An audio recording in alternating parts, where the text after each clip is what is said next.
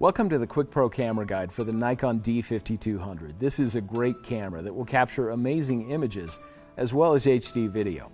We hope you'll enjoy learning more about it with this guide. This guide is meant to be a study tool to be used in connection with and not a replacement of your camera's owner's manual. You can watch it entirely in one sitting or by chapter. The functions and features of the D5200 that we cover are designed to give you a solid working knowledge of your camera. It's really not possible to cover every configuration on your camera, but we will provide you a very solid foundation to build your digital photography skills on. With this new information, you'll be able to improve your ability to capture great pictures in a variety of shooting settings.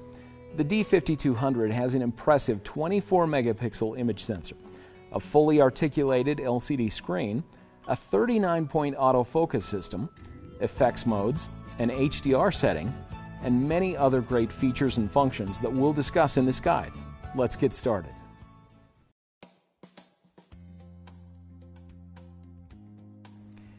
Your D5200 has many sophisticated buttons and dials, and to take the best pictures with your camera, you'll want to be familiar with the functions of each of them. Let's begin by taking a closer look at many of the camera's features.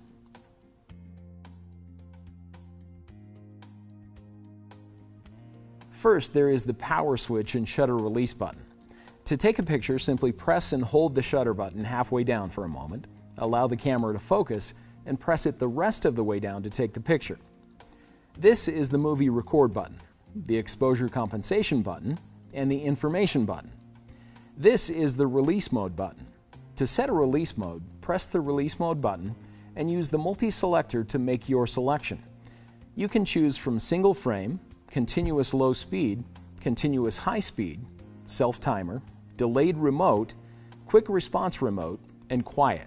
This is the mode dial. It has 4 sections, each with different options and benefits. This section contains the camera's auto modes. In these modes, the camera will do all the work for you. All you have to do is point and shoot. These are the scene modes. Here you can choose from 5 different scene modes on the dial itself and 11 more within the scene setting. These modes can help you quickly capture great pictures when you're in specific shooting scenarios. The effects modes allow you to create one of 7 creative special effects with your images. And these are the P, S, A, and M modes, the manual modes that allow you to take the most control over exposure, depth of field, and motion blur. We'll discuss more about the various modes on the D5200 later in this guide. This is the live view switch. Rotating the switch will allow you to enter or exit the camera's live view shooting mode. Here is the accessory shoe, which will allow you to use an optional flash unit with your camera. This is the built-in flash unit. This is the stereo microphone that records sound in the camera's movie mode. Take care not to cover the microphone when movie recording.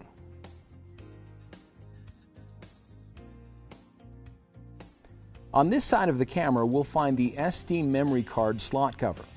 When you're inserting a memory card, you'll want to make sure that the manufacturer's logo is facing the back of the camera. Simply insert the card until it clicks into place and close the card slot cover. Before you start taking pictures with a new memory card, it's a good idea to format it. Also, keep in mind that your camera will operate faster if you periodically format the memory card, rather than simply deleting images from it to free up space for more picture taking. Make sure that you don't format your card unless you have already copied the images that you want to save to your computer. Formatting your card will erase all the images. To format the SD memory card, press the menu button and use the camera's multi-selector to navigate to the setup menu, indicated by the wrench icon. Use the multi-selector to select the Format Memory Card option and press OK. Select Yes and press OK. Now let's take a look at the other side of the camera. Here there is the connector cover, which will allow you to connect the camera to other devices. This is the microphone connector, which will allow you to connect an external microphone for movie recording. Here is the USB and AV connector, which will allow you to connect the camera to a computer-compatible printer or TV. This is the accessory connector, which will allow you to connect the camera to optional accessories, including a GPS unit. This is the HDMI connector, where you can connect the camera to an HD television. Also on this side of the camera, there is the flash button, which can be used in conjunction with the command dial to select the flash mode and flash compensation. This is the function button. You can use the custom setting menu to customize this button to provide quick access to many of the camera settings. This is the lens release button. To attach a lens, make sure that the camera is switched to off. Hold the camera with one hand and the lens with the other like this. Align the lens's index with the camera's index, then gently rotate the lens until it clicks into place. Take great care not to scratch the lens by allowing it to make contact with anything. When you want to remove a lens, press the lens release button while holding the camera with the same hand. Then, with the other hand, rotate the lens until it uncouples. Avoid changing lenses in windy or dusty conditions. This will help the image sensor stay clean and free of dust. This is the AF Assist Illuminator. In low light conditions, this will illuminate the scene to help the camera find focus. This is the infrared receiver, which allows the camera to communicate with an optional remote control.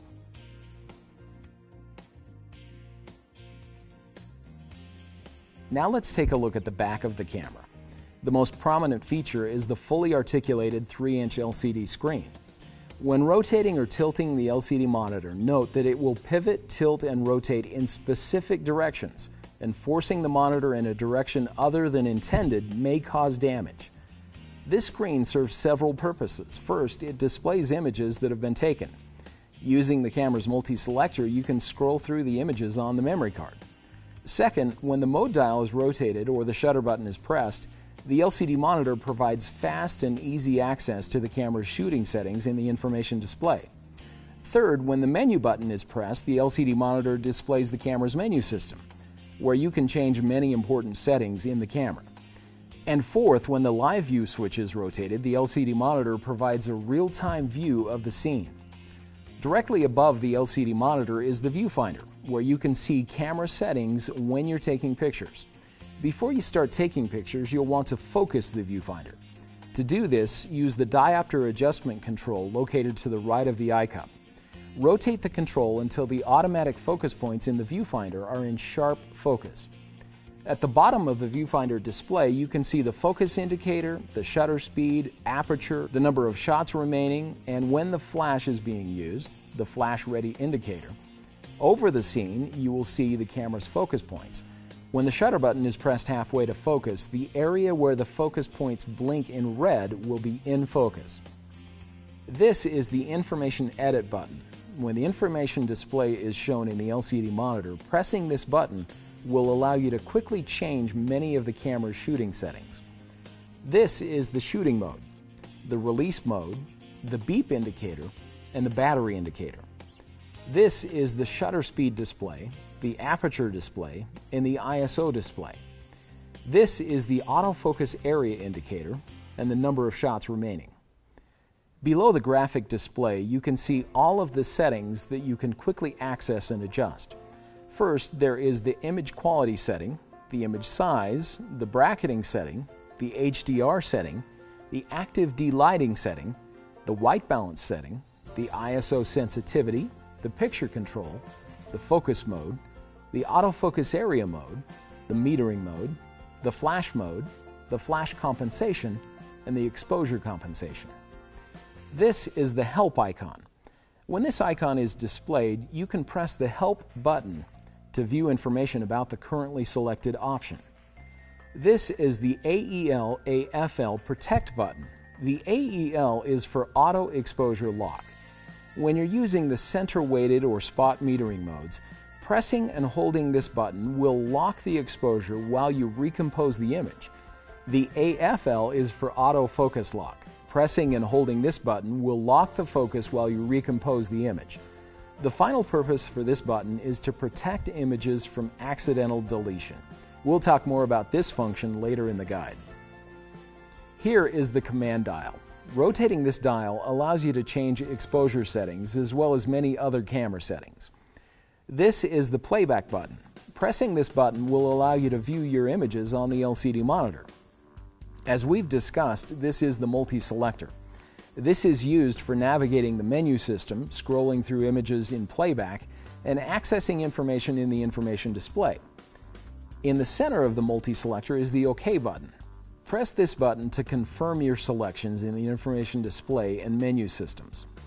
These are the playback zoom in and playback zoom out buttons. The playback zoom out button also functions as the help button. This is the delete button, which allows you to delete photos from the memory card.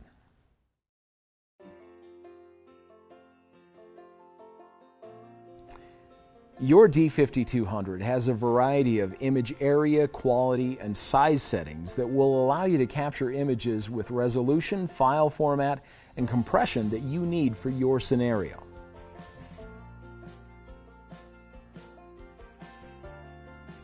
Let's first take a minute to talk about the camera's image quality and image size options. Your Nikon D5200 can record image files in two different image quality settings, or file types, RAW and JPEG. First, there is the RAW or NEF setting. RAW files are not actually image files. They are actually the raw data saved to the memory card directly from the image sensor. This means that RAW must be processed on the computer before they are printed. Next, RAW file sizes are considerably larger than JPEG files. RAW files have a much broader range of tones. Shadow and highlight areas have more detail than other image files, and you can extensively edit RAW files without losing image data. The other image quality setting on the D5200 is JPEG. JPEG files are a standard compressed file format that is supported by any image software. Because JPEG files are compressed, the file sizes are very small compared to RAW files, but they also have a much narrower range of tones and will lose some image data each time they're saved. Let's take a look at how to select the image quality settings on the D5200.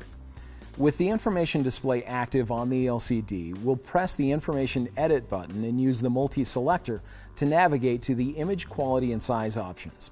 We'll press OK to see the options and make changes.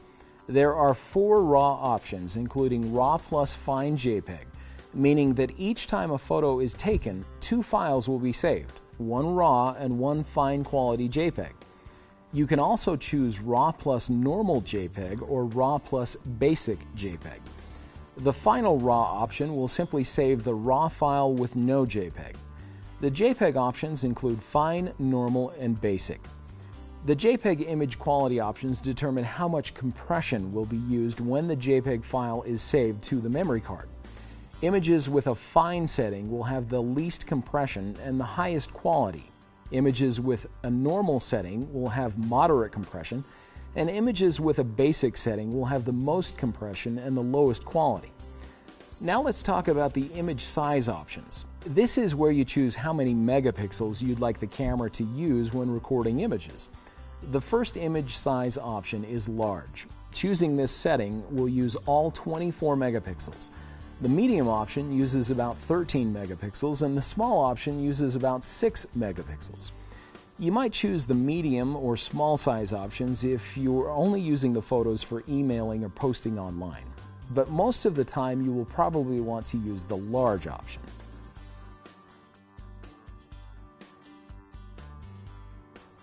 Now that we've discussed image quality and file types, we'll talk a little about how to archive and back up these files for future use and safekeeping.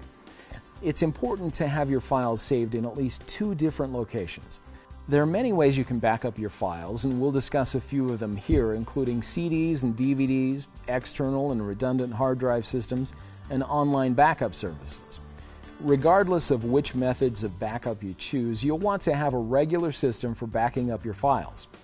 It's a good idea to create backups at the same time as you download the files from the camera's memory card for post-processing. Remember to create backups in 2 different locations in addition to your regular working hard drive. You'll also want to create backups of your processed images at set times each day, week, or month, depending on how frequently you're updating or adding to files on your computer. The most affordable way to create a backup of your files is to burn them to CDs or DVDs. It is also a good idea to make multiple copies of each CD or DVD, as well as have at least one additional backup method. There are a few things to know about using CDs or DVDs to archive your images. Although the topic is debatable, our research found that many low-quality writable CDs or DVDs have an average lifespan of about 15 years when properly stored and cared for.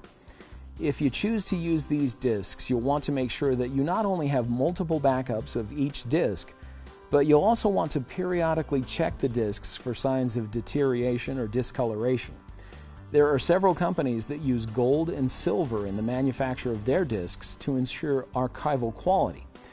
These discs are more costly than their lower quality counterparts, but they will normally have a lifespan of anywhere from 100 to 300 years. Be sure to look for the manufacturer's guarantee when shopping for silver or gold CDs or DVDs. Although these discs are more archival, you'll still want to make sure that you have multiple copies of each disc. Regardless of which type of CD or DVD that you use to back up your image files, you'll want to follow a few simple rules to help your discs last as long as possible. First, always check the disc to verify that the contents have been successfully recorded before placing it into storage. Always handle the discs with care, using only the outer edges or center hole. Also, use only non-solvent permanent marker on the disc and only write on the inner hub area. Finally, you also want to make sure that the discs are stored upright in jewel cases or paper sleeves in a cool, dry place.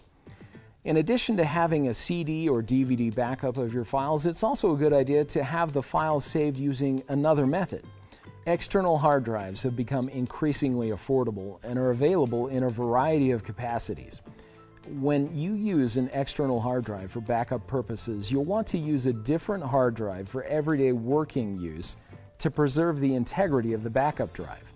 Another option for backing up your image files is a redundant hard drive or RAID system. These systems vary in size, speed, and cost, but can be an effective backup method.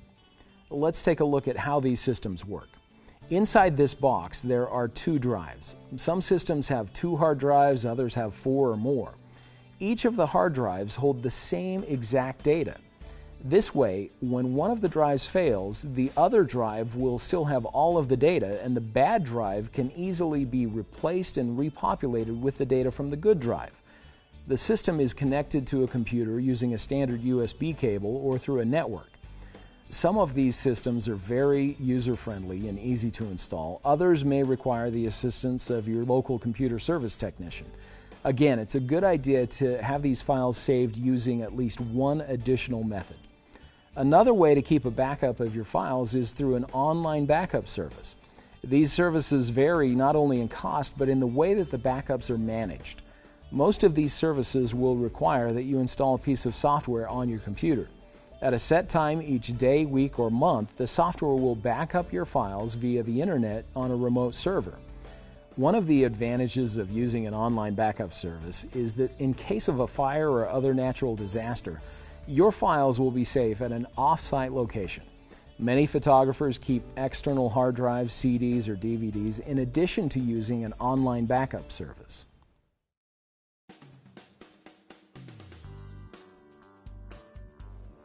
One of the most important concepts in photography is exposure, or the amount of light that falls on the camera's image sensor or film.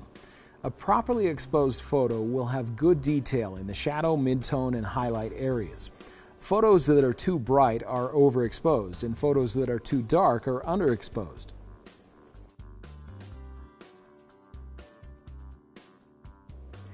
There are 3 ways that your D5200 measures light. These are the camera's metering modes.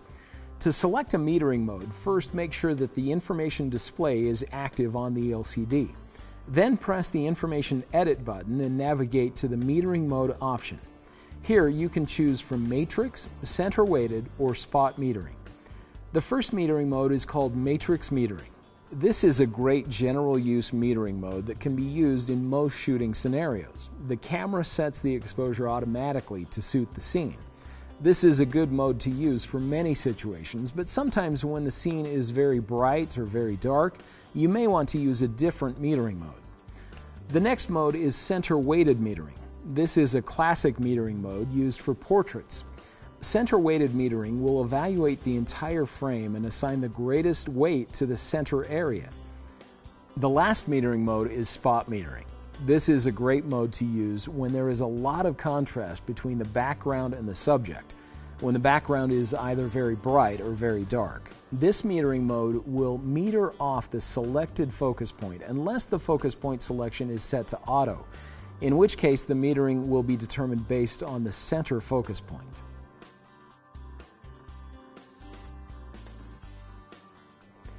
Now that you know a little about how your camera sees and measures light to create properly exposed photos, let's talk a little about the shooting modes on your D5200. Your camera features a variety of shooting modes, ranging from fully automatic to completely manual. This gives you a lot of flexibility and creative control over your photos. You can adjust the exposure, shutter speed, and depth of field settings on your camera to help you capture the pictures you want. As you become more familiar with these concepts and principles, you'll improve your ability to capture the best pictures possible. To select a shooting mode, simply rotate the mode dial. This section of the mode dial contains the auto modes for your camera. These modes are auto and flash off. When shooting in these modes, all you'll have to do is point and shoot. The camera will do all the work for you.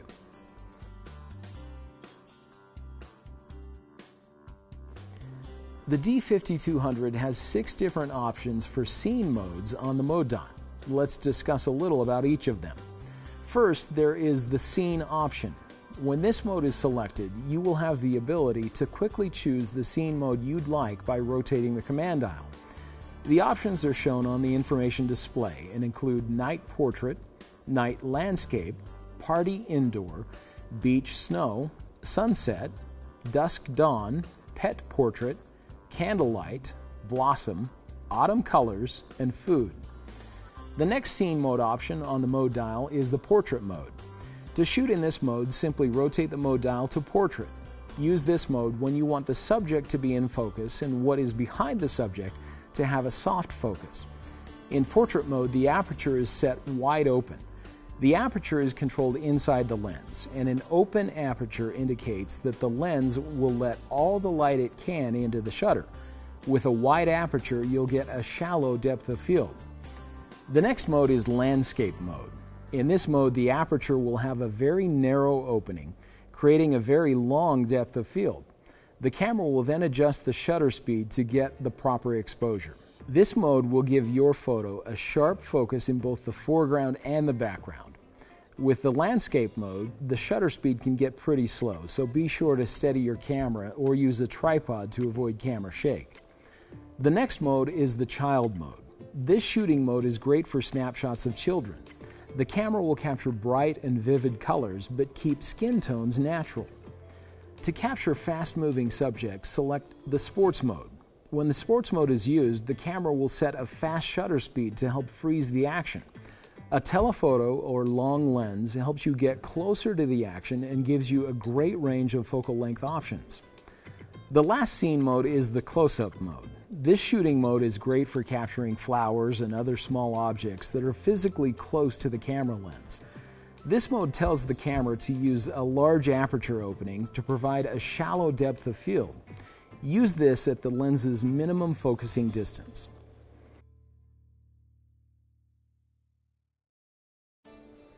The D5200 also features a unique effects mode where you can take photos with a variety of special effects. To use these special effects, rotate the mode dial to Effects. The 7 different options are shown on the information display and can be selected simply by rotating the command dial. Let's briefly discuss each of these modes. First, there is the Night Vision Effects mode. This mode is useful when you want to take photos in the dark with very high ISOs. Select this mode by rotating the command dial. To autofocus, the camera must be set to live view. Images taken in this mode are black and white and have digital noise. You may want to use a tripod to reduce image blur. The next effects mode is the Color Sketch mode. With this mode, you can take creative photos with only the color outlines of the object in the image visible. Again, simply rotate the command dial to select this mode. The next effects mode is the Miniature effect. Using this mode, you can make distant subjects appear to be very small. To take a photo with the Miniature effect, you'll need to be using live view. Here, you can use the multi-selector to choose a focus point. Next, press OK to view the options for the Miniature effect. You can choose to have the in-focus area of the image be wide or narrow, and you can choose to have it be horizontal or vertical in the frame. Press OK when you're finished making your selections. Now simply take the picture. Next, there is the selective color mode. In this mode, you can select only one color to be visible in the image and the other colors to be black and white. To use this mode, make sure that the mode dial is set to Effects and rotate the command dial until the selective color is shown on the information display. Now you'll need to choose the color we want to have visible in the image using the camera's live view. Enter live view by rotating the live view switch. Press the OK button to display the selective color options. Place the colored object within the small white frame and press the up arrow on the multi-selector to choose that color. Now, using the up and down arrows on the multi-selector, you can adjust the range of hues that you'd like the camera to include. You can choose from levels 1 through 7. If you choose 1, there will be a narrower range of colors shown in the final image. If you choose 7, there will be a broader range of colors. When you're finished making adjustments, press OK. Now take the picture. Only the color that you have selected will be shown in the image, and everything else will be black and white. The next effects mode is Silhouette. This is a great mode to use outdoors at sunset when you'd like to capture a silhouette of your subject. With the information display shown on the LCD, rotate the command dial until Silhouette is selected. Now simply compose your shot and take the picture. The next effects mode is High Key. You can use this mode when you're taking pictures of a scene that is very bright. The High Key mode makes images appear to be filled with light. The last effects mode is Low Key. With this mode, the camera will capture dark images and retain prominent highlights.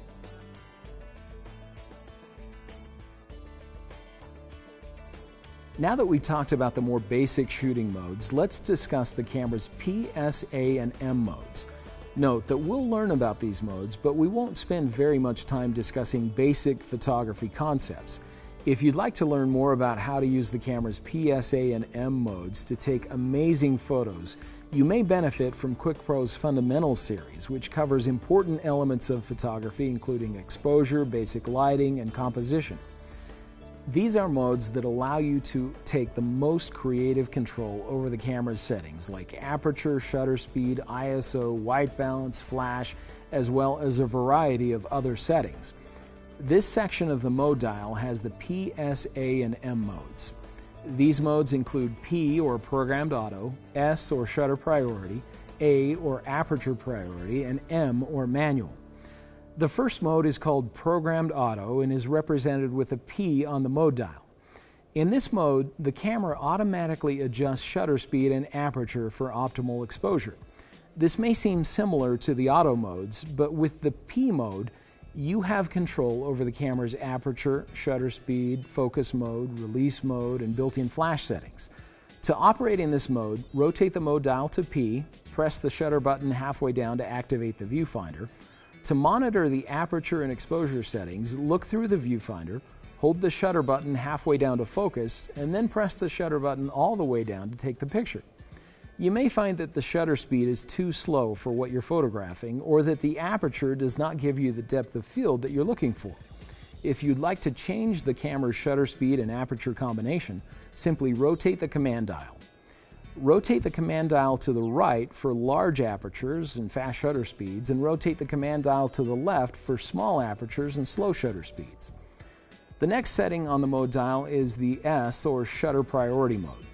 The shutter priority mode is useful for times when you want to control motion in the scene, whether it's freezing action or blurring the motion of the subject. In this mode, you'll set the shutter speed and the camera will automatically select the appropriate aperture value for proper exposure. To use the camera in shutter priority mode, set the mode dial to S. Hold the shutter button down halfway to allow the camera to focus, and rotate the command dial to set the shutter speed.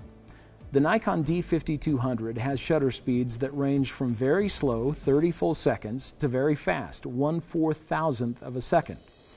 You can view the shutter speed and aperture values through the camera's viewfinder or the information display. The next setting on the mode dial is the A or aperture priority mode. The aperture priority mode is useful for times when you want to control the depth of field in an image. Depth of field is the term used to describe the distance between the nearest and farthest objects in the scene that appear acceptably sharp in an image. When only a small area of the subject in an image is in focus, it's said to have a shallow depth of field. This effect is achieved by using a smaller f-stop number. When everything in both the foreground and the background is in focus, an image is said to have a long depth of field. For a long depth of field, choose a large f-stop number. When you're shooting in aperture priority mode, you'll set the aperture and the camera will automatically select the correct shutter speed for proper exposure. To use this mode, set the mode dial to A, rotate the command dial to select an aperture value as you watch the display through the viewfinder or on the information display. Once you've made your selection, press the shutter button halfway down to focus and the rest of the way to take the picture. The next advanced shooting mode is the manual or M mode. This mode gives you complete control of the camera. In manual mode, you will set both the shutter speed and aperture to create the exposure. To operate the camera in manual mode, rotate the mode dial to M. To set the shutter speed, rotate the command dial. To set the aperture, press and hold the aperture button while rotating the command dial. Press the shutter button halfway so that as you're making adjustments to the aperture and shutter speed, you can watch the exposure scale either on the LCD monitor or through the viewfinder. When the exposure level indicator is near the center of the scale, the image will be properly exposed. You can choose just the right aperture and shutter speed combination for your scene, whether you want to freeze the action or create a very shallow depth of field. Make the necessary adjustments to the aperture and shutter speed so that the exposure level indicator is near the center of the scale, then press the shutter button halfway down to focus and the rest of the way down to take the picture.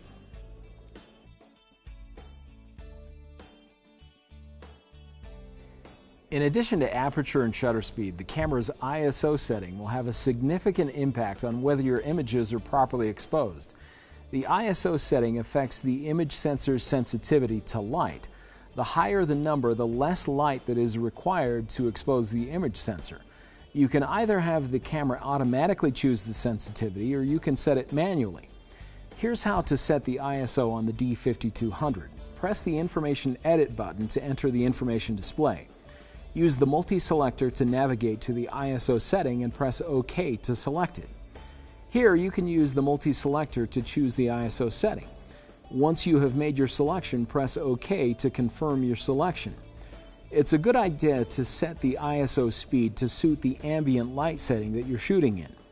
When you increase the ISO speed, a higher number, for low light, a faster shutter speed can be used to avoid blurry images.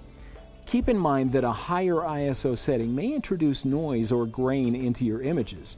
An ISO setting that is too high for the shooting conditions will make the image lose quality, and you may even start to see particles in your photo. Experiment with ISO settings to become more familiar with their range and control. Your camera's image sensor is very powerful. It gives you the flexibility to shoot in low light conditions and still get amazing pictures. Here is a guide that will help you have a basic idea of what ISO settings to use in various situations. When you're outdoors in full sun, use ISO 100 to 200.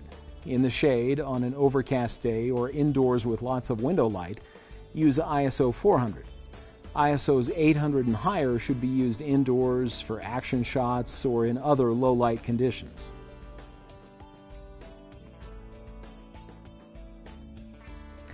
Now that we've discussed shooting modes and ISO settings, let's take a minute to talk about the camera's release modes. The release modes determine how many times the shutter releases when you press the shutter button. The D5200 has single frame, continuous low speed, continuous high speed, a 10-second self-timer, delayed remote, quick response remote, and quiet. To set the release mode, simply press the release mode button and use the multi-selector to choose the release mode on the LCD monitor. In single frame release mode, one picture will be taken when you press the shutter button completely. This is a good mode for stationary subjects. The continuous low speed release mode will record up to 3 frames per second when the shutter button is pressed down completely. The continuous high-speed release mode will record up to 5 frames per second while the shutter button is held down. The self-timer mode takes the picture 10 seconds after the shutter button is pressed completely.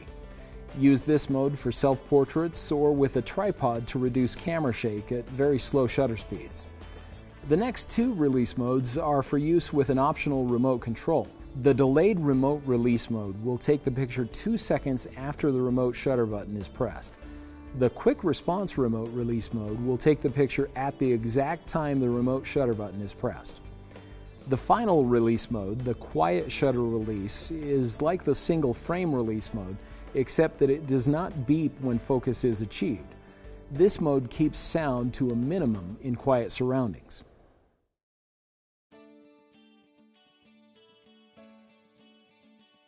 The Nikon D5200 has 2 features in addition to the camera's shooting modes that you can use to capture great photos and amazing HD video. Let's discuss the camera's live view and movie modes.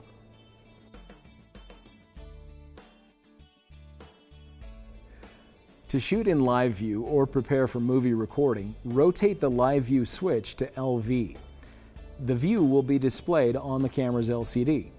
Please note that it is important to avoid directing the camera's lens toward the sun in live view and movie modes, as this can seriously damage the camera's internal components. Next, you'll need to choose the camera's AF mode as well as the AF area mode. To choose the AF mode, press the Information Edit button to place the cursor in the information display. Then navigate to the Focus Mode options. In live view, you can choose from AFS or Single Servo AF, AFF or Full-Time Servo AF, and Manual Focus. The AFS or Single Servo AF focus mode is best suited for stationary subjects.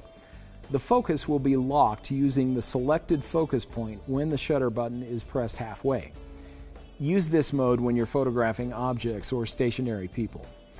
The other autofocus mode that is available in live view and movie mode is AFF or full-time servo. This is a great mode to use for moving subjects. Using the selected focus point, the camera will focus continually even without the shutter button being pressed. Focus will be locked when the shutter button is pressed halfway down. After you've selected the autofocus mode, you'll need to choose the autofocus area mode. To do this, press the Information Edit button to place the cursor in the display.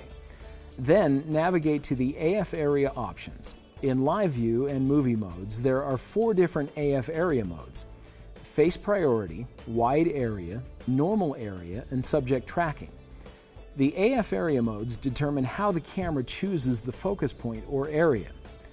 For the wide, normal, and subject tracking AF area modes, use the multi-selector to move the focus point to the desired area of the frame. You can press the OK button to quickly place the focus point in the center of the frame. If you select face priority, the camera will automatically find and focus on faces in the frame. Wide area is best suited for photographing landscapes and other non-portrait subjects. Use normal area when you want to pinpoint focus on a specific part of the frame. Using a tripod will help you make sure that focus stays exactly where you want it. This is a great mode to use when you're photographing small subjects. The last AF area mode is subject tracking. This mode is great for moving subjects. You'll need to position the focus point and press the OK button. This will tell the camera to track the subject in the focus point as it moves across the frame. To end subject tracking, press the OK button again.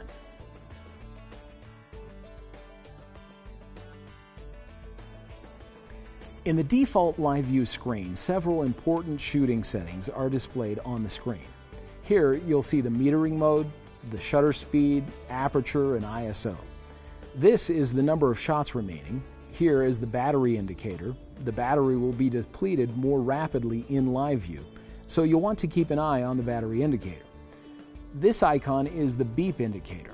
At the top of the screen, you'll see the shooting mode, the flash mode, the focus mode, the AF area mode, the HDR indicator, the active D-lighting setting, the picture control, the white balance, the image size, the image quality, and the release mode.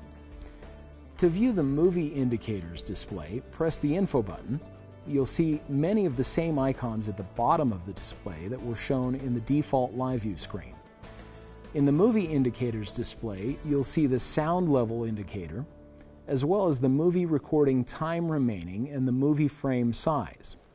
Pressing the Info button again will show the Hide Indicators display, where many of the icons are hidden. Pressing the Info button once more will show the framing grid, which is useful when you want to check for a straight horizon line or for creating striking compositions. To return to the default live view display, press the Info button again.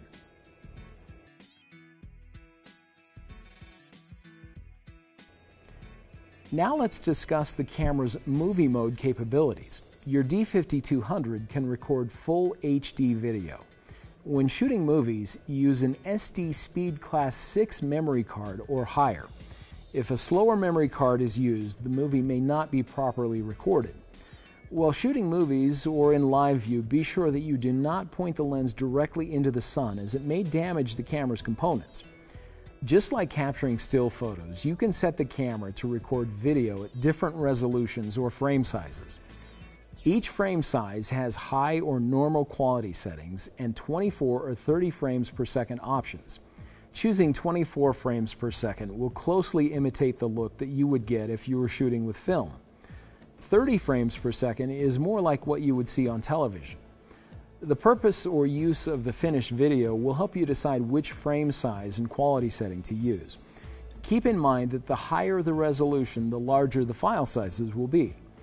The movie recording options, including frame size and quality, are available in the camera's shooting menu under Movie Settings. The first option, Frame Size, Frame Rate, is where you'll be able to select the frame size and frame rate. Choosing one of the top three options, 1920 by 1080, will allow you to capture full HD video. Use this when you want the highest resolution video the camera is capable of recording. The second resolution option, 1280 by 720, is a good option when you want to have high quality video, but it doesn't need to be full HD. This frame size could be used for family home movies or similar scenarios. The final frame size option is 640 by 424. This option is great for videos that you only intend to post on the internet. The lower resolution makes the file size smaller, making it easier for a video to be shared online. After you've selected the movie frame size and rate, you'll need to choose the movie quality. Choosing the high quality over the normal quality setting will not affect the resolution of your video, but it will allow you to capture smoother motion in action sequences. Recording movies with your D5200 is easy. Use the camera's movie mode. Make sure that the camera is in the live view by rotating the live view switch. Before recording, focus using the methods we have discussed. Press the movie recording button to start recording, and press it again to stop recording. Your movie files will be saved as MOV files. To view a movie that you recorded, press the playback button and scroll to the movie you would like to play. Press the OK button to enter the movie playback. With the D5200, you have the ability to trim movies within the movie playback. At the point that you would like to have your clip start or end, press the down button on the multi-selector to pause the movie. Then press the AEL/AFL button to select the start or end point of your movie clip and use the multi-selector to make your selection. Select OK. The last thing that you'll need to do is delete the extra frames. To do this, simply press the up arrow on the multi-selector. Here you can choose to have the trimmed movie file as the new file, or you can overwrite the existing movie file and you can choose Cancel or Preview. We'll select Save as New File and select OK. Note that selecting Overwrite Existing File will erase the original movie and replace it with the trimmed version. If you find that the recorded movies are too bright or too dark, you can make adjustments to the exposure compensation. To do this, simply press and hold the exposure compensation button while rotating the command dial. To make the image brighter, rotate the command dial to the right. Note that the plus sign of the exposure compensation icon is visible. To make the image darker, rotate the command dial to the left. Note that the minus sign of the exposure compensation is visible when the images are made darker. To record sound in the movie mode, the D5200 has a built-in microphone, which will record sound automatically by default. If you'd like to change the microphone sensitivity or turn off sound recording, you can do this through the camera's menu system. In the shooting menu, scroll to the movie settings and select microphone. Here you can choose auto sensitivity or manual sensitivity. If you choose manual sensitivity, you can choose from values ranging from 1 to 20. The higher the number you choose, the more sensitive the microphone will be to sound.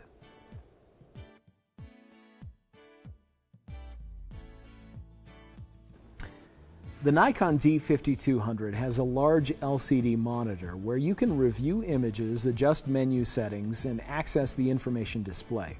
There are many options available for previewing images, and many of the camera's settings can easily be accessed through the information display.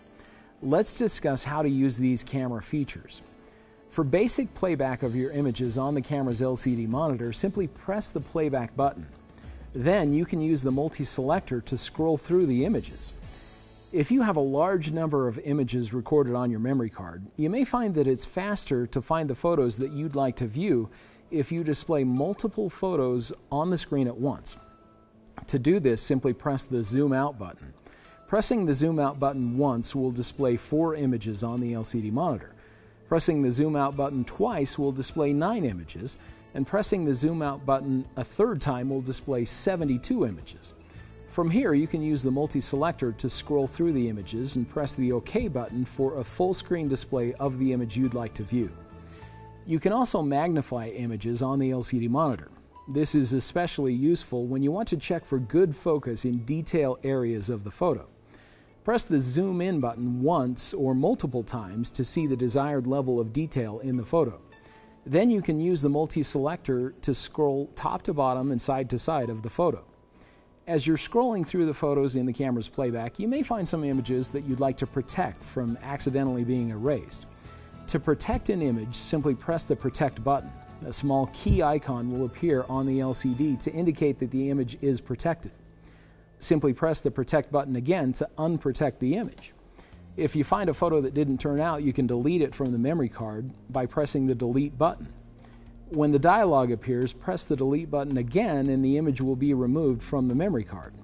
Note that once an image is deleted, it cannot be recovered.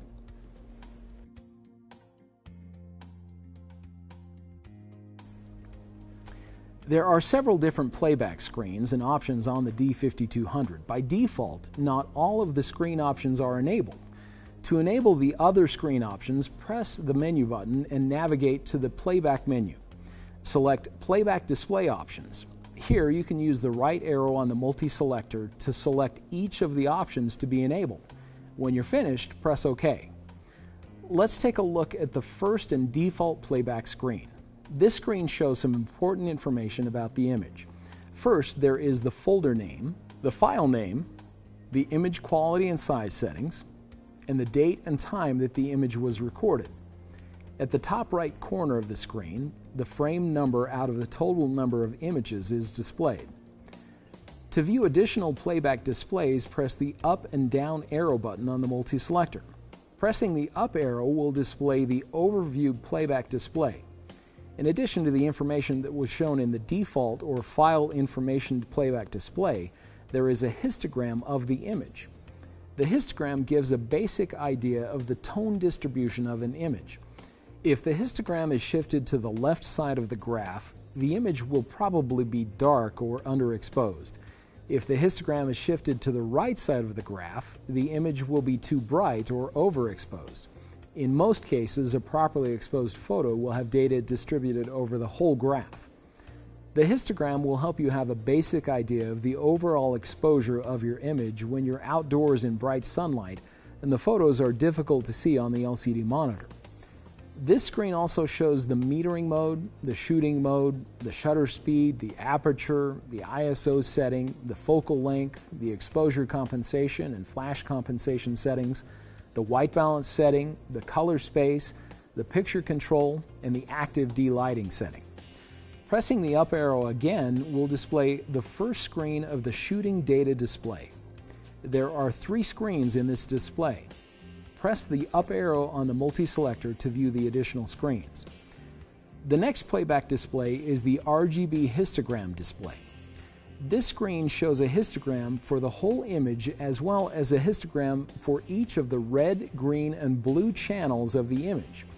Here you can see the areas of any of the individual channels that are shifted to the left, showing the dark tones in that channel, or shifted to the right, showing the lighter tones in that color channel. If any of the channels have distribution that is shifted too far to the right, that color channel will be oversaturated and show little or no detail. The last screen available in the playback display is blinking highlights. This feature is useful for times when you may want to have the camera warn you if certain areas of your photo are overexposed. In this playback display, areas that are very overexposed and have lost detail in highlights will blink in black.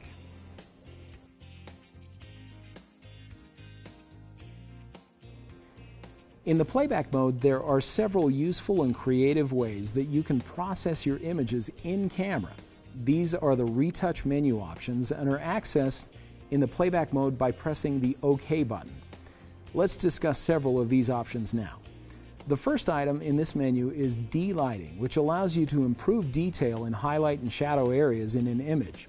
First, you'll need to select the amount of correction you'd like to apply. On the right side of the screen, a preview image is displayed as you scroll through the options. Choosing low will improve some of the darkest shadow areas. Normal will brighten more of the shadow areas, and high will brighten most of the shadow areas in the image. After you have made your selection, press OK to save the image. The camera will make a copy of the image and save it to the memory card. Retouched images have the retouch icon displayed on the top of the image. The red eye correction feature will allow you to reduce the effect of red eye in images where the flash was used. Another useful feature is trim, where you can crop a photo in camera. Using the camera's zoom in and zoom out buttons, you can adjust the size of the crop, and rotating the command dial will allow you to change the aspect ratio. You can also use the multi-selector to move the crop to your desired area of the frame. Finally, you can press OK to apply the crop to save the image as a separate file. Although photo editing software makes it fast and easy to convert your images to black and white, your camera will do a great job with this task as well with the monochrome menu option. You can choose from black and white, sepia or brown tone, and cyanotype or blue tone. With both sepia and cyanotype, you can adjust the intensity of the color with the multi-selector's up and down arrows. In the filter effects section of the retouch menu, you can choose to apply one of 7 filters to your image. The skylight filter will reduce the blue in the image. The warm filter will give the photo a warm red cast. The red, green, and blue intensifiers will enhance or intensify that specific color in the image. You can use the multi-selector's up and down arrow keys to increase or decrease the effect. The cross-screen filter is a way to create starburst effects for the light sources in the image. There are several options with this filter. First, you can choose the number of points you'd like each starburst to have. Then you can choose the amount or the brightness of the light sources that will be affected. You'll also need to choose the angle and length of the filter points. After your selections have been made, you can select Confirm to see the effects of your changes. From here, you can make adjustments, or you can select Save to have a copy saved to the memory card. The last filter in filter effects is the soft filter, which will apply a soft photo effect to the image. You can use the multi-selector to choose the amount of softness that is applied and press OK to save a copy of the image. You can use the color balance feature to adjust the overall color of the image. Use the multi-selector to place the indicator in the area of the color grid that you'd like and press OK to save a copy of the image. The D5200's NEF or RAW processing will make a JPEG copy of a RAW file and save it to the memory card. Here you can adjust several items: image quality and size, white balance, exposure compensation, picture control, high ISO noise reduction, color space, vignette control, and active V lighting. After you have made the desired adjustments to each of these settings, highlight EXE and press OK to make a JPEG copy of the image. Another useful function in the retouch menu is the resize option, where you can create smaller copies of images. First, you'll want to choose the size of the image copy. Options ranging between 2.5 megapixels and 0.1 megapixels are available. Select the size you want and press OK. Select Yes and select OK again to save a resized copy to your memory card. The camera's Quick Retouch option will create a copy of the selected image with greater contrast and enhanced colors.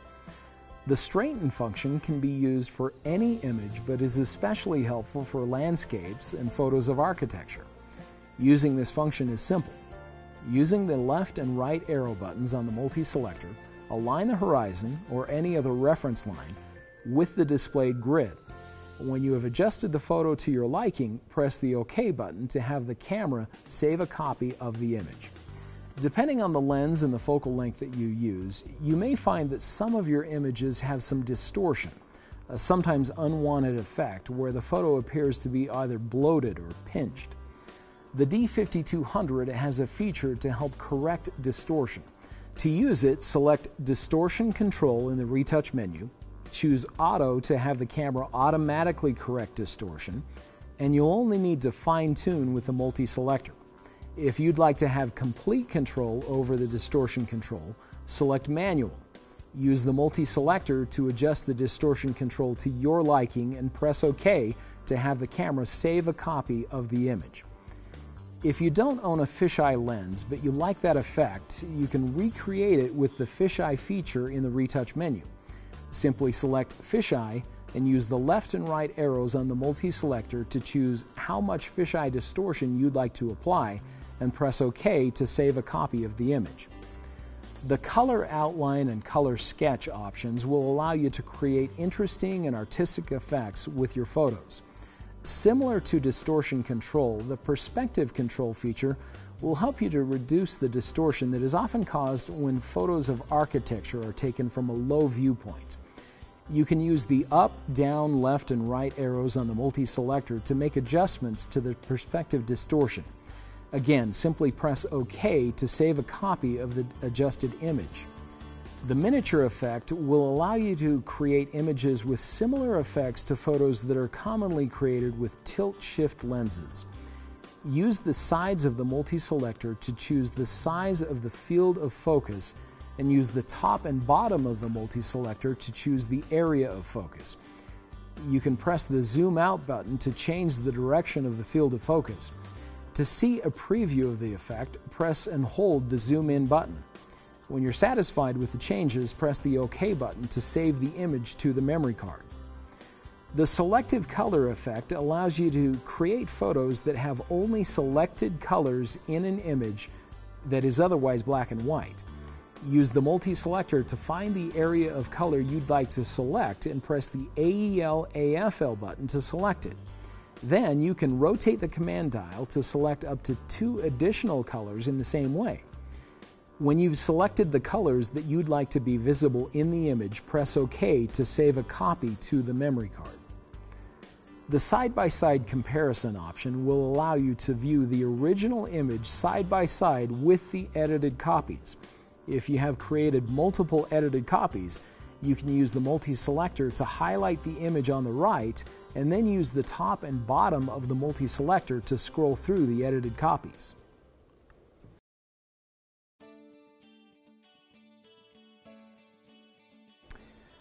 Let's discuss the focus modes that are available on the D5200. When you're choosing the focus mode, the main thing that you'll want to think about is whether or not the subject is in motion. The Nikon D5200 has a sophisticated autofocus system with a variety of autofocus modes and areas that, when used well together, will help you get great focus regardless of what type of subject you're photographing. Understanding how all of the modes and areas work together might seem a little confusing, but this chapter of the guide will help you know when to use each autofocus mode as well as autofocus area mode.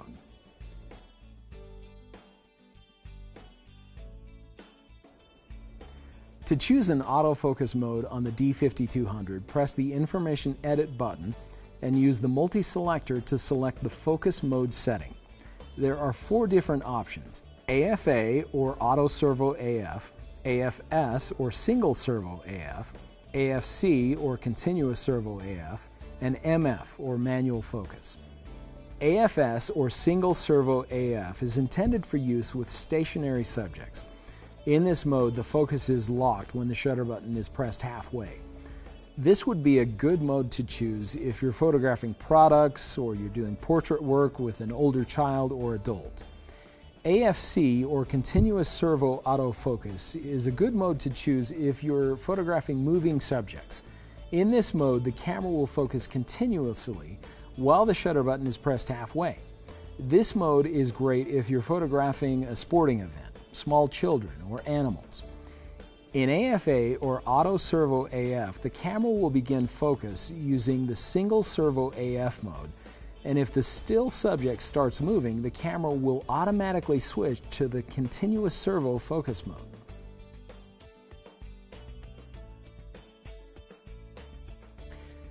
Before we begin discussing the autofocus area modes, please note that autofocus modes and autofocus area modes are different settings but function together.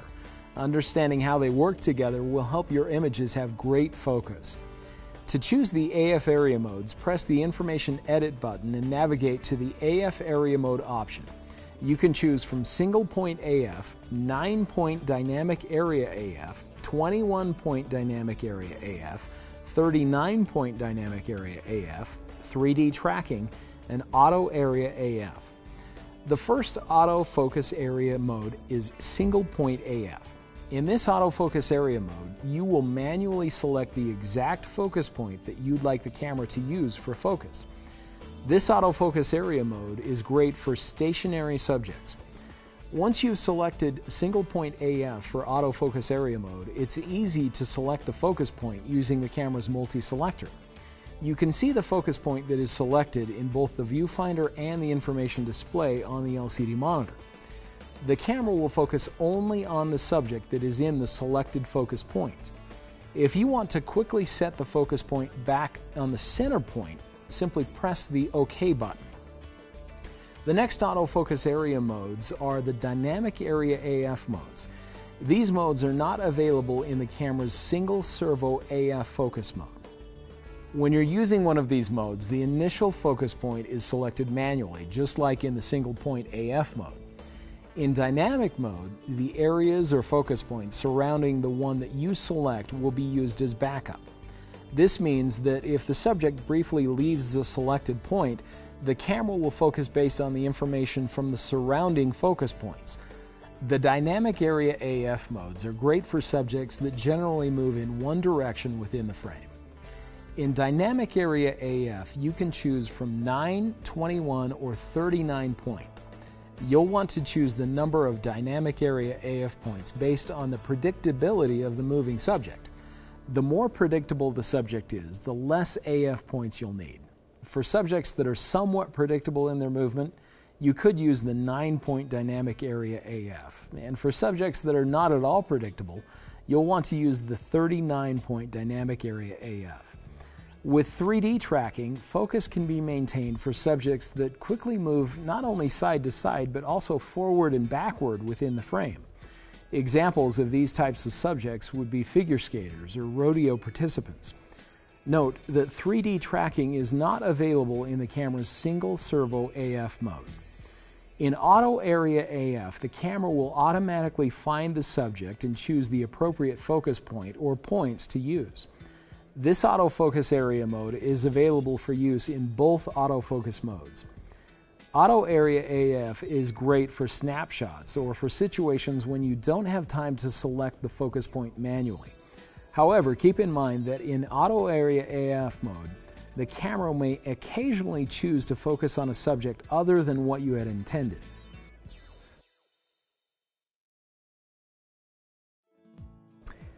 Now that we've discussed the camera's autofocus modes and autofocus area modes separately, let's talk about how the autofocus functions could work together in specific shooting scenarios. First, let's use a sporting event, for example, a football game. Subjects in this type of scenario will be in motion, so you'll want to select AFC or continuous servo AF mode. If single servo AF was chosen, the camera would not continue to focus on the subject as the shutter button was pressed halfway down.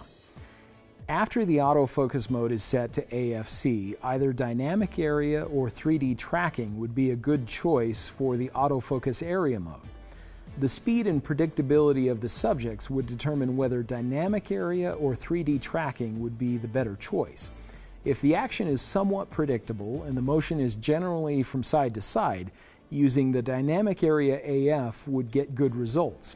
If the action is more erratic and the motion is not only side to side but forward and backward as well, 3D tracking would be a good option. So when you're at a sporting event like a football game, you'll probably want to choose continuous servo AF for your focus mode, and depending on the level of action in the game, either dynamic area or 3D tracking for the AF area mode. Now let's discuss a portrait scenario. Assuming that you're photographing an older child or adult, the subject will be stationary. So a good AF mode to use would be single servo AF. For the autofocus area mode, you could choose the auto area AF or the single point AF. For older subjects with less motion, the single point AF would be the best way to assure the focus was exactly where you intended it to be. But if the subject was a younger child, there may not be time to select the individual focus point, so the auto servo AF might be a better option. When you're doing portrait work on an older child or adult, using single servo AF combined with single point AF will give you the most accurate results. When you're photographing younger children, you may want to use auto servo AF combined with the auto area AF to get good focus. The last of the focus modes is the manual focus or MF mode. This gives you the control to manually focus on any subject throughout the viewfinder using the focus ring.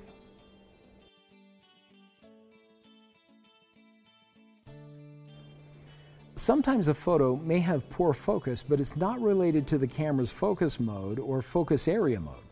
Camera shake happens when the camera moves while the shutter is open, exposing the image sensor. Always try to steady the camera. Holding it with two hands and pressing the viewfinder gently against your face will help. You can also lean against something or use a tripod, a monopod, or even a beanbag to steady your camera. You can also reduce the effect of camera shake by selecting a fast shutter speed. This reduces the amount of time the image sensor is exposed to shaky conditions. A helpful rule of thumb is to set your shutter speed to 1 over the focal length. Confusing? Let me explain. If the focal length on your lens is 300 millimeters, for example, you should set your shutter speed to at least 1/300th of a second. If the focal length is 30 millimeters, you might get by using a shutter speed as low as 1/30th of a second.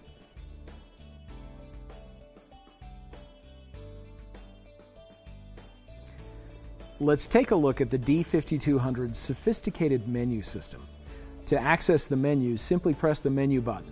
There are 5 different menus, including the playback, shooting, custom setting, setup, retouch, and recent settings menus.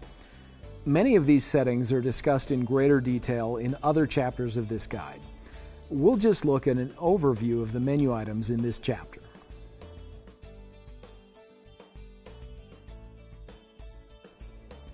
Let's first take a look at each of the items in the playback menu.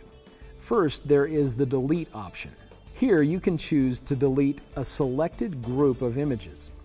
Delete images by the date they were taken, or you can delete all of the images. The next playback menu item is the playback folder. Here you can select which folder of images you'd like to be viewed in playback mode. The next option is the playback display options folder. This is where you can choose which playback display options you'd like to be enabled. You can select whether or not you'd like to have the focus point that was used shown in image playback. You can choose to enable or disable the image only option, blinking highlights, RGB histogram, the shooting data, and the overview playback displays. The next option allows you to turn the image review on or off.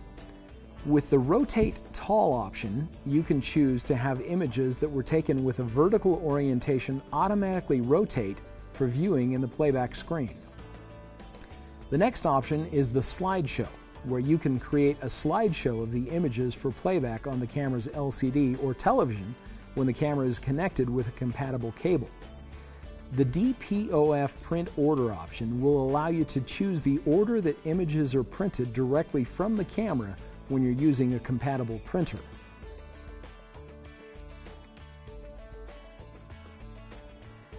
The next menu item is the shooting menu. The first option is Reset Shooting Menu, which will allow you to reset the shooting menu settings to factory default. Next, there is the Storage Folder option, which will allow you to select the folder where your files are saved. The next two options are the Image Quality and Size options. The next two options are White Balance and Set Picture Control, which will allow you to choose the white balance and picture control settings. Manage Picture Control will allow you to adjust, edit, and save custom picture controls. Next, there is the Auto Distortion Control option. When enabled, this option will automatically correct the distortion that is caused by certain lenses. Next, there is the Color Space option. Your camera has two color space options. Some photographers prefer the sRGB mode, as it requires less processing later. Other photographers prefer the Adobe RGB mode, as this mode has a wider range of colors, making it a preferred option for images that will be extensively processed on the computer. The Active D-Lighting option is next. Active D-Lighting helps preserve highlight and shadow areas, making images look more natural. Overall, Active D-Lighting is a great way to improve your photos in camera. The next option is HDR, or High Dynamic Range. When enabled, the camera will capture two images at different exposures and combine them to create an image with a super realistic range of shadows and highlights. You can select one of 5 different HDR settings. The next two options, Long Exposure Noise Reduction and High ISO Noise Reduction, will allow you to enable noise reduction for long exposures as well as set a level of noise reduction for images taken at high ISO settings. ISO sensitivity settings is where you can select the ISO as well as the auto ISO controls. Next, there is the Release Mode options, where you can select the release mode. With the multiple exposure option, you can set up the camera to take multiple exposure photos. You can set the mode, number of shots, and the auto gain. Next, there is the Interval Timer Shooting option.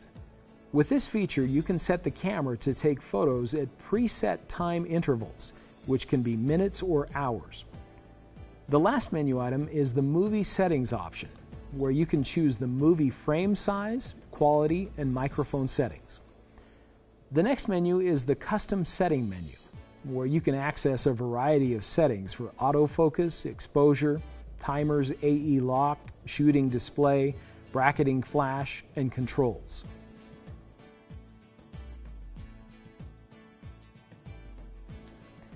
The next menu item is the Setup menu. The Format Memory Card option is first, followed by the Monitor Brightness option, which will allow you to adjust the brightness of the monitor. Information display format will allow you to customize the appearance of the information display. You can choose from a variety of options for the basic and advanced shooting modes. The next option, Auto Information Display, will allow you to choose whether the information display is activated when the shutter button is pressed halfway. The Clean Image Sensor option will allow you to choose at what times you'd like the image sensor to be cleaned. Next, there is the Lock Mirror Up for Cleaning option. Note that the battery must be fully charged to use this option. Image Dust Off Reference Photo is next. With this option, you can take a photo to be used in conjunction with Nikon's Capture NX2 software to remove dust spots automatically from photos when post-processing. The Video Mode option will allow you to choose the video standard for movie recording. If you're in the United States, you'll want to select NTSC. The HDMI option is where you can choose the resolution to be used when your camera is connected to an HD television. And the flicker reduction is used when you're using live view or movie mode under fluorescent or mercury vapor lights. You'll want the setting to match the local AC power supply. The next options allow you to set the time and date and language for the menu system and displays. Image comment will allow you to input a comment up to 36 characters on an image. Next, there is auto image rotation. When enabled, auto image rotation will automatically rotate vertical images for easier playback. The next option, accessory terminal, will allow you to select the role of the accessory terminal. You can choose from options for taking photos, recording movies, and for using an optional GPS unit. The next option, wireless mobile adapter, will allow you to choose whether the camera will establish a wireless connection with smart devices when an optional wireless mobile adapter is used. The last menu item in the setup menu is firmware version, which will display the firmware version that is currently in use. The next menu item is the retouch menu. Each of these menu items are discussed in detail in Chapter 5. The final menu is the recent settings menu, which will display the most recently accessed menu items.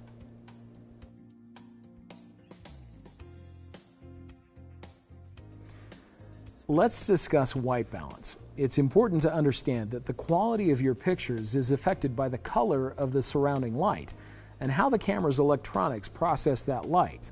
Compensating for varying light conditions is referred to as setting the white balance. Most light looks white to an untrained eye, but it can be composed of a range of different colors. The color of sunlight is different in daylight, in shade, or in cloudy conditions. Daylight, for example, is fairly blue, and fluorescent light is fairly green. If your camera is set to shoot in daylight, but you're shooting in a setting with fluorescent light, your image will look overly red. Proper camera white balance takes into account the color temperature of a light source, which refers to the relative warmth or coolness of white light. Human eyes are very good at judging what is white under different light sources. However, digital cameras have difficulty determining auto white balance. Incorrect white balance can create unattractive blue, orange, or even green colors in your photos. The white balance scale is expressed in measurements of Kelvin. The higher color temperatures, measured in areas of 5600 Kelvin to 7500 Kelvin, represent situations like a sunlit or cloudy day. These shooting situations have a greater amount of blue tones and a lesser amount of red tones. Lower color temperature situations are measured in the area of 3500 Kelvin down to 1900 Kelvin and are found in lighting situations like standard lighting from a tungsten light bulb or candle light. These types of shooting situations are found on the lower end of the spectrum and produce a greater amount of red tones and a lesser amount of blue tones. Once you get acquainted with the camera's white balance settings, you can try setting your own by using the camera's custom white balance feature. To use this tool effectively, you'll want to be familiar with the color temperature that is most effective for your shooting situation. Again, most light looks white to an untrained eye. Setting your white balance will help your pictures have the proper coloring. If natural colors cannot be obtained using the auto white balance, you can select one of the other white balance settings to suit the respective light source.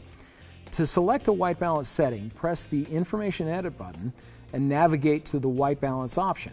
Here you can select one of 8 different options. The first option is auto white balance. With this option, the camera will attempt to automatically adjust the color temperature. The next white balance setting is incandescent. This is a good setting to use when taking pictures under common light bulbs. It reduces the reddish tones in a picture. This setting is marked with a light bulb icon. The fluorescent lighting setting is great for taking pictures under fluorescent lighting. With the D5200, you can choose one of 7 different fluorescent white balance options, depending on the type of fluorescent light you're shooting under. The next white balance setting is direct sunlight.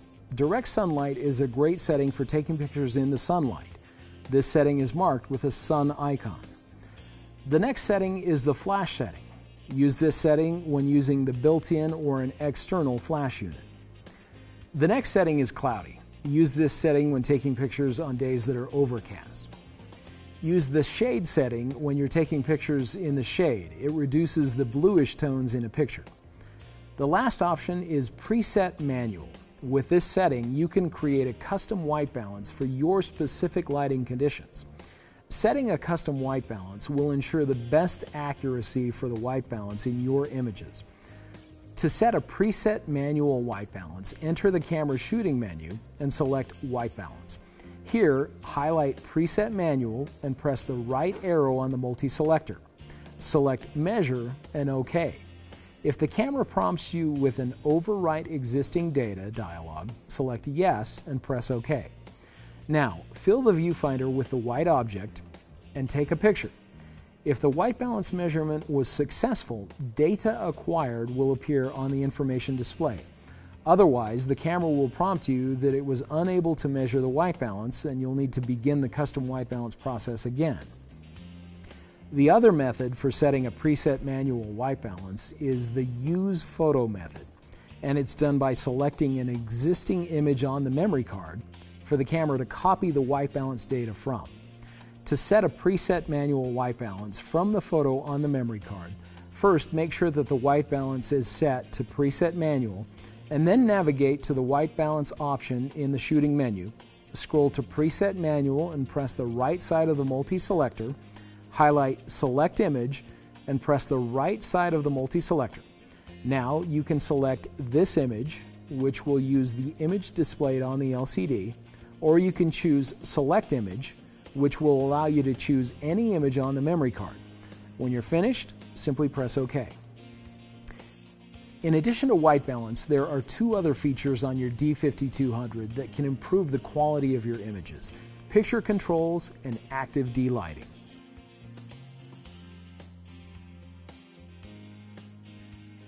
Let's talk about the picture controls. This feature will allow you to customize the look of your image.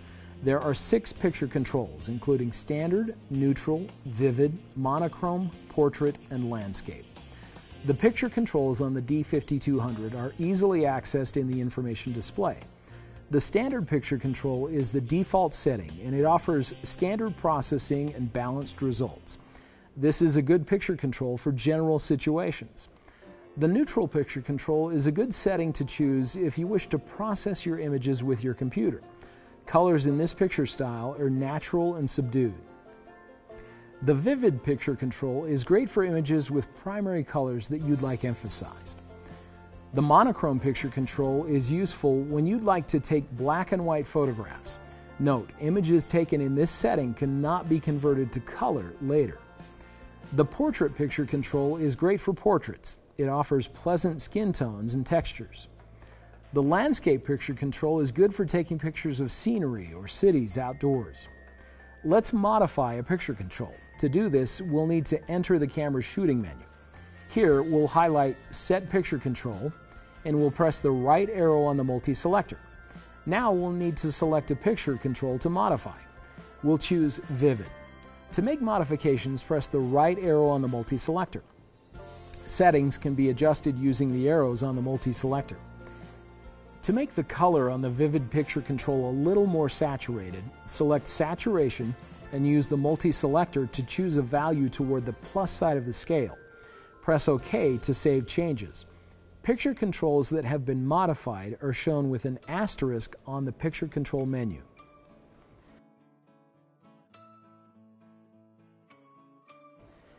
The D5200 also has a feature called Active D-Lighting.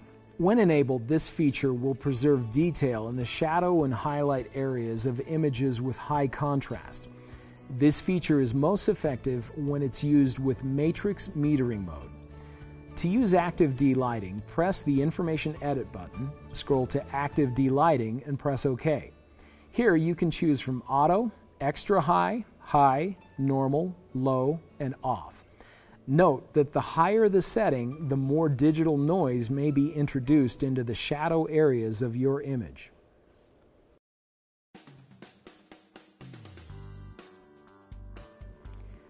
Your D5200 has a powerful built-in flash that can provide you with extra light in certain shooting scenarios. The effective range of the built-in flash is between 2 and 30 feet, depending on the aperture, shutter speed, and ISO.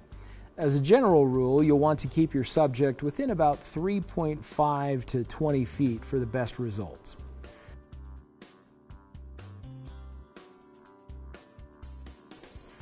To use the built-in flash, simply press the flash pop-up button and the flash will pop up. To select the flash mode, press and hold the flash mode button while rotating the command dial. The first flash mode is fill flash. This mode is a good general use flash mode. The camera will calculate how much light is needed and the flash will provide that light. The next flash mode is red eye reduction. This mode is good when you're photographing people or pets. In this mode, a tiny pre-flash will fire, which causes the size of the person's pupils to shrink, lessening the effect of red eye in the photo. Because the photo is not taken immediately when the shutter button is pressed, you'll want to avoid using this mode with moving subjects.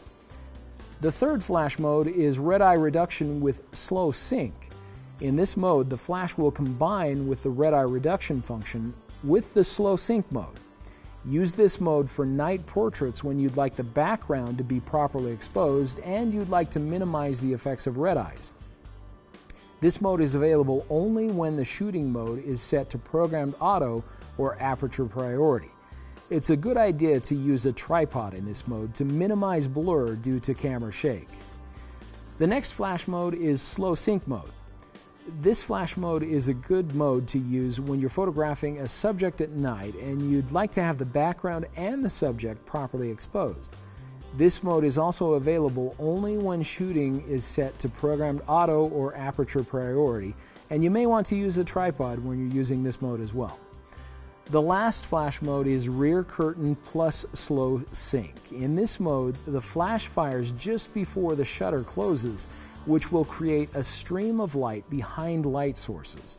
The subject will be properly exposed. Using a tripod is recommended to minimize blur due to camera shake.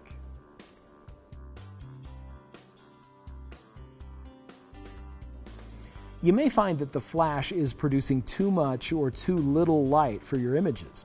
Using the flash compensation will allow you to make adjustments to the overall brightness of the image when your flash is used. To adjust the flash compensation, press the Information Edit button and select Flash Compensation. Here you can use the multi-selector to adjust the flash compensation. You can choose values with a plus sign to make the image brighter and values with a minus sign to make the image darker.